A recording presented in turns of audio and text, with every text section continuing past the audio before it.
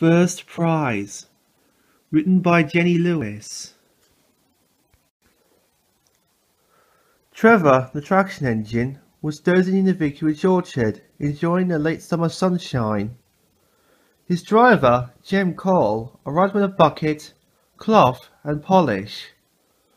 "There is a steam engine rally at the village show, and I think that you will win the best kept engine competition," he said. When his driver had finished cleaning, Trevor looked splendid in all his brass, glistening in the sunshine. Edward arrived on the line that runs past the bottom of the orchard. "My word, Trevor," Edward commented. "Don't you look marvellous? I'm sure you will win the prize at the show." Edward was on his way to the station to pick up a trailer full of tables for the fruit and vegetable competitions at the show. He also had to take a trailer containing 2 special passengers, and 2 of the farmers' donkeys were going to the show to give children rides. "Good luck, Trevor," called Edward as he set off for the station.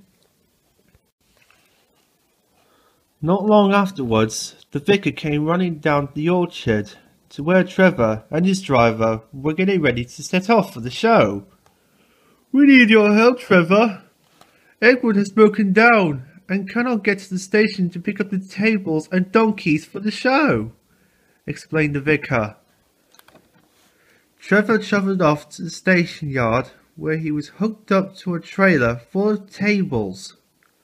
He set off down a narrow muddy lane that led to the showground to deliver the tables. Then Trevor went back to the station yard for the donkeys. But the donkeys didn't want to get into the trailer. "Hurry up," pleaded Trevor. "I'll miss the competition if you carry on being so stubborn." Jem Cole had an idea, and he hurried off to find some carrots. "These'll do the trick," he said, and put the carrots in the trailer. The donkey saw the carrots and jumped into the trailer straight away. Trevor set off down the muddy lane again, and soon reached the showground. He caught sight of his reflection in the water as he passed the boating lake, and was horrified. "Oh goodness, I'm covered in mud! I can't enter the competition now," he cried. "Never mind," said Jem Cole. "We can have the donkeys give rides to the children instead." And that's exactly what they did.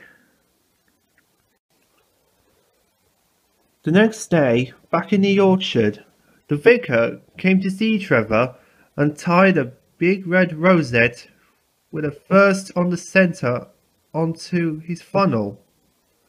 "This is for the children who think that you are the very best traction engine ever." Trevor was delighted and wore the rosette all day.